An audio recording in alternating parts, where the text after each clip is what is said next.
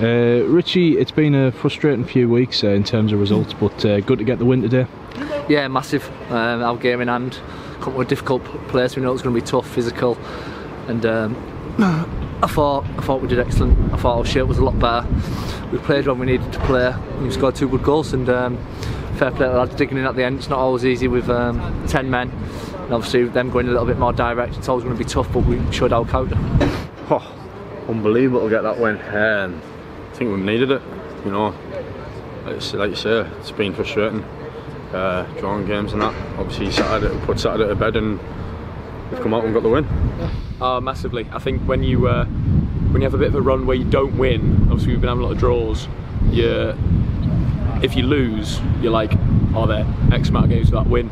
But if you win, it's there X amount of games unbeaten. So now we can look at it a bit more positively. You know, we've moved up the league. We're not far off automatic promotion places now. I think there's a few reasons to be cheerful today. Obviously, look, we were devastated by Saturday to be out of a cup competition that early in the manner that it was really disappointing. But then to go and show a reaction like this and to really dig in was quite satisfying in the end there. And when you won the Goal of the Month award, you told us you're not going to score too many more of them, but another bullet goal today. Talk us through that. Yeah, it's, just been talking to Robbie there on the way in there. I've had a few chances this season, all pretty similar. Doncaster, the FA Cup last week, and just thankfully today that one managed to go in. You always hope for a good contact, and I felt like I've had some good contacts, to be fair, but they've just been blocked. And when they don't get blocked, they go in. So thankfully today it went in. I want to score goals, but at the end of the day, the main thing is the team winning, and that's what we've done. So I'm happy. Everyone's happy. We all buzzing. And obviously the game changed when we went down to 10 men in the second half and then went on to concede. How does that sort of change the mentality within the team? It just gives all the full crowd like a lift. It's not easy, but you've just got to try and manage it the best we can. We knew that they were going to shut the big lads on. They went a bit more direct at half time, and new set pieces with being a man down. We're not like the biggest team, and they managed to get a goal, but we showed what we're all about and dug in and thoroughly deserved the 3 points.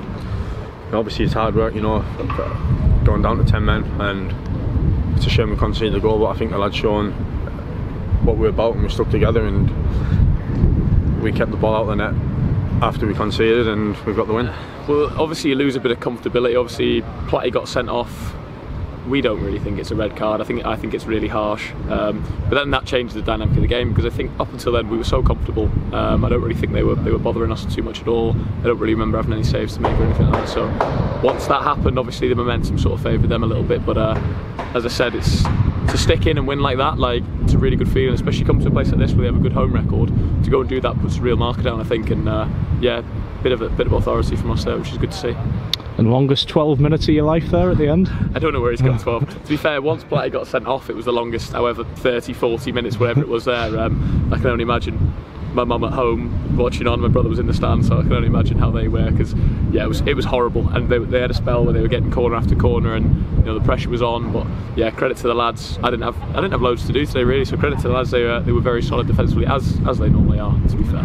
And you know, again, keeping that momentum going into another trip. You know, we did very well at Sutton last year. Looking forward to that trip. Yeah, I mean, off the back of that, I think we'll all be looking forward to going down there and hopefully putting on another performance like that and getting another win.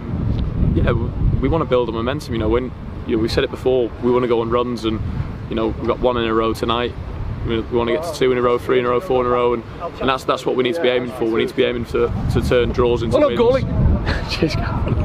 We want to be turn draws into wins, and yeah, working our way up the table. But yeah, we're showing signs that that we can win games like this where we've got to dig in and fight, and that's a sign of a good team.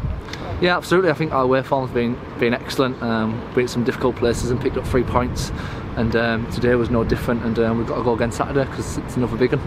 I've got a good story as well. If you want. Oh, go on. Yeah, this is great. So I had a bit of a tough week.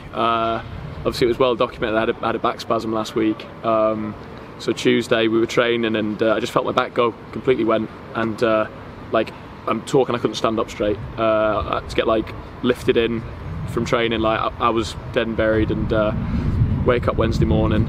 I went to go to the toilet, and I couldn't stand up. Like I was on the toilet and I just got stuck. I couldn't stand up, so I've ended up having to fall off the toilet and then like crawl back into my bed.